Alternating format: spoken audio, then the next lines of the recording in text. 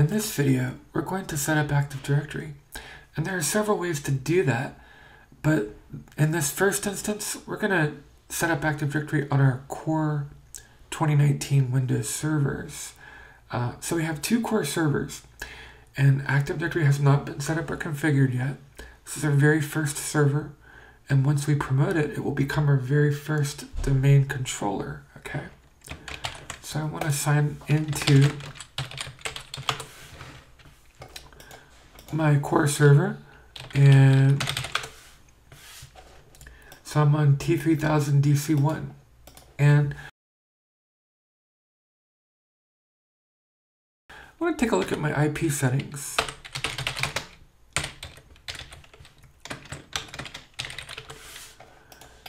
And notice that I have, in this case, this points to a DNS server. It's my gateway and also my DNS server, which points out to the internet, and Google and 888 and so forth.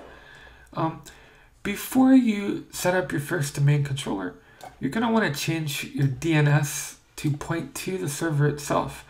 And the reason is, it sounds strange, but the server needs to be able to find itself during the setup process.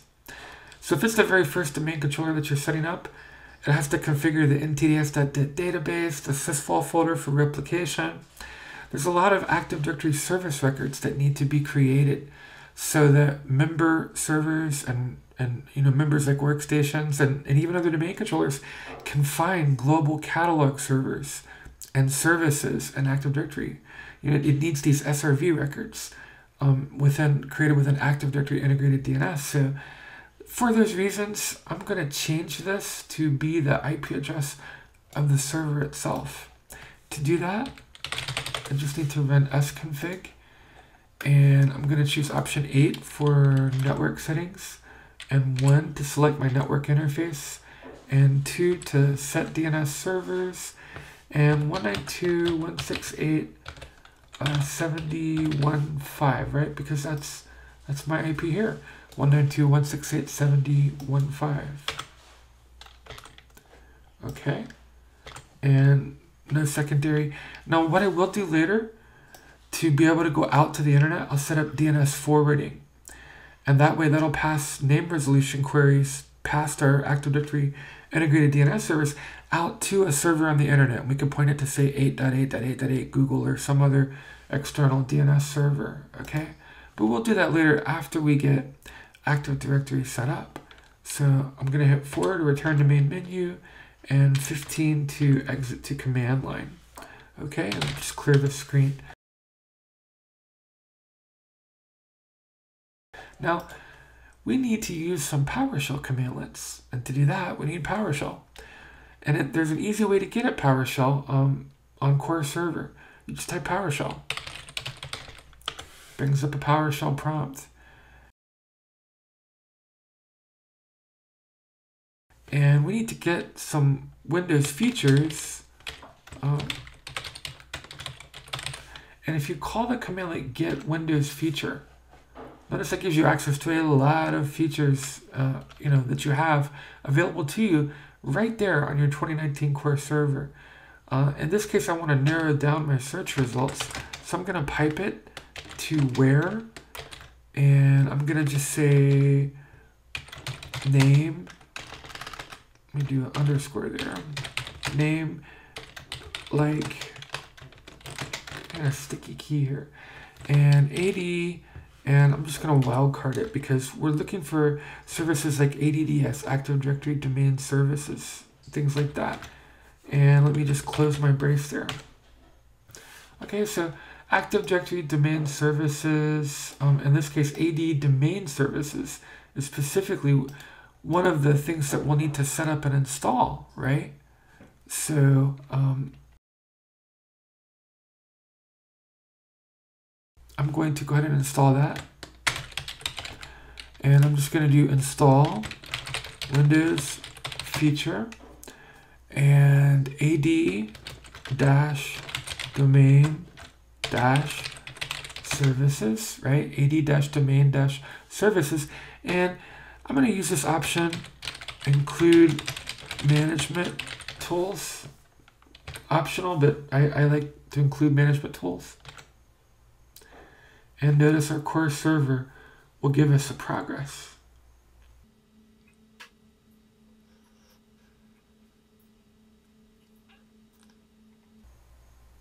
Okay, success true, so we're good there. We have, in this case, Active Directory domain services installed as a role and feature. And now what we can do with that,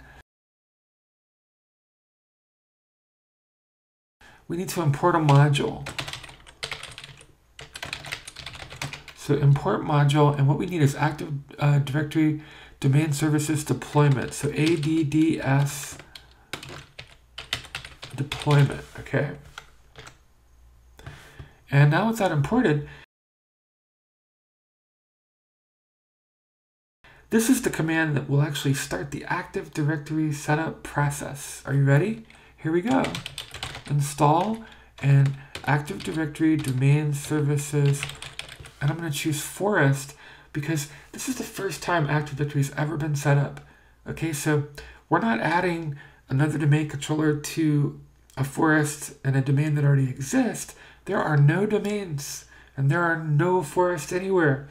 So this is the very first one. So we have to set up the forest and the domain, and that's where we're using this command, Install-ADDSForest, okay? So I'm gonna hit enter.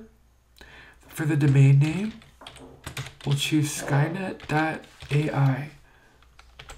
Why not? We're going with the T3000s, right? The domain administrator password, or a safe mode administrator password, that's if you have to do a directory services restore or an authoritative restore to recover Active Directory from a saved backup. And that just lets you basically artificially inflate the serial that gets stamped on replication traffic, so you can cause older traffic from a backup to actually overwrite newer traffic. But we'll talk all about that later. We'll do another video and we'll do that just for fun. Just for fun, we'll destroy Active Directory and restore it. Yay! But so I need to set a password, and you want to remember this password if you ever have to do a directory services restore or authoritative restore. And I have to confirm the password. Write it down, keep it somewhere safe, put it in a safe. Target server will be configured as a domain controller and restarted when this operation is complete. Do you want to continue with this operation? And we're going to say yes. And it'll give us some feedback. And it's just going to do a lot of different things here. It's going to set up the ntds.dit database, the sysvol folder where group policy and things get replicated. It's going to be configuring Active Directory integrated DNS and creating SRV records and service records. It's going to be writing objects to the global catalog and configuring itself as a global catalog server. So I kind of miss the old command DC promo because it was kind of cool how it worked. It would just give you, line by line real-time feedback on everything that it was doing. And I guess you get something similar here with PowerShell, but I guess I just miss DC promo. But this is a new and improved way of setting up Active Directory, I suppose. Sorry. So we're setting up Skynet.ai, right? Because Skynet was artificial intelligence, and we had the audacity to call our two 2019 core servers T3000s. I think that was wasn't that the AI model in the Terminator series? I don't remember. I just like the Arnold Schwarzenegger one. Was that a T800? He was the old model, right? The T800. He was my favorite. About to be signed out. Okie dokes.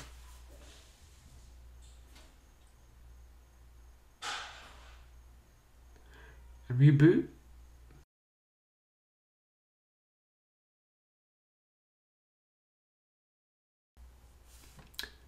Okay, and so now notice there's a domain here, right? That wasn't there before. So there's our domain, Skynet, or Skynet AI, but it'll just show that the Skynet portion. Okay, and now when I sign in, once you complete the Active Directory setup process on a server, there is no local login anymore.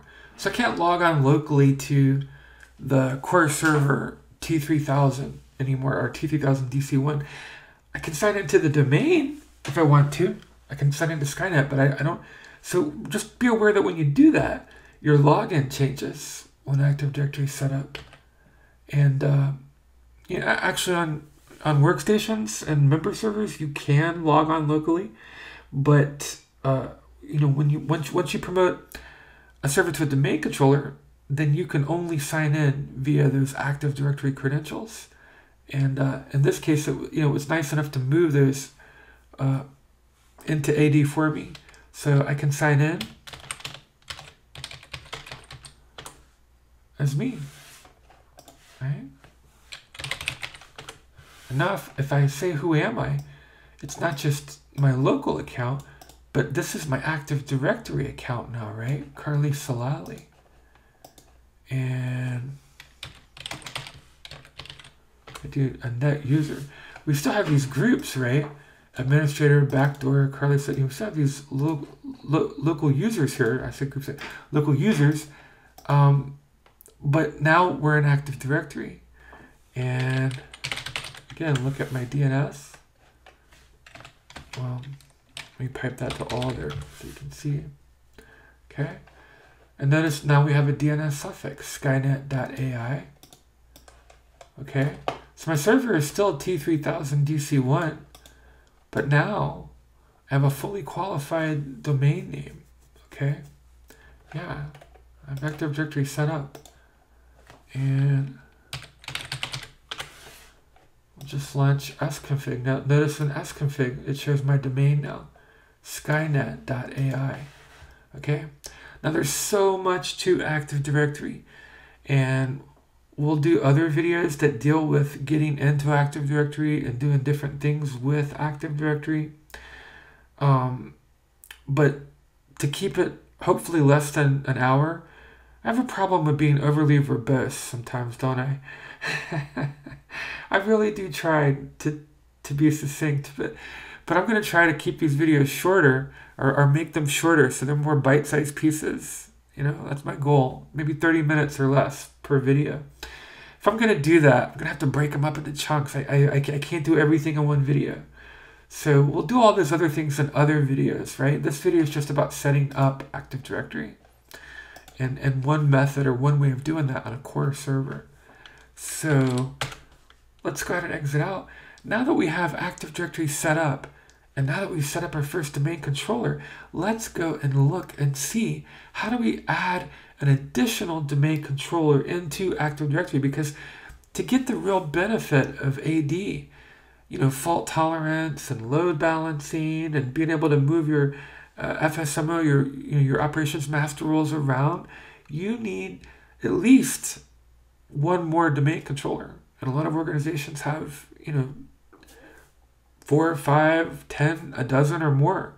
Depends on how big your organization is. But at the very least, you should have 2 domain controllers just to give you fault tolerance. And that way, if one goes down, you still have Active Directory, right? And Active Directory has a multi-master